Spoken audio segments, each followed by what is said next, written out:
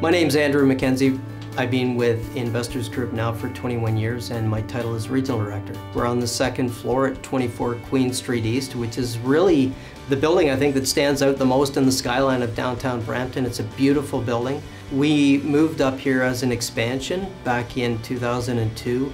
We felt that it was a natural fit with downtown Brampton being the cultural hub of Brampton. And boy, have we seen some changes in the time that we've been here.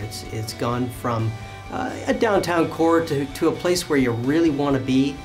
Our staff and consultants eat outside in the Garden Square on a regular basis. You know, they enjoy the time. You know, obviously it's a wonderful environment. People are friendly out there and they're just relaxed and taking in the sights. It's a great place. When I come down here, I feel comfortable. I walk down the street. I can't walk down Queen or Main without running into 3 or 4 people that I know and having a friendly hello and a quick conversation.